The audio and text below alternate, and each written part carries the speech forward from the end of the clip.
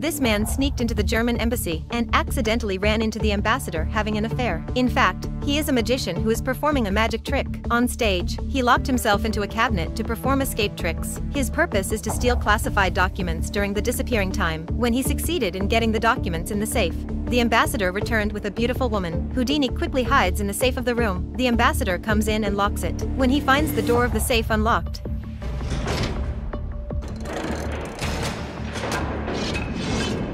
Houdini was thus locked in the safe. He had to escape in a short time because of the limited oxygen, and he must return to the stage as soon as possible. The audience was already impatient. He forced himself to calm down, to explore the mystery of the safe. My brain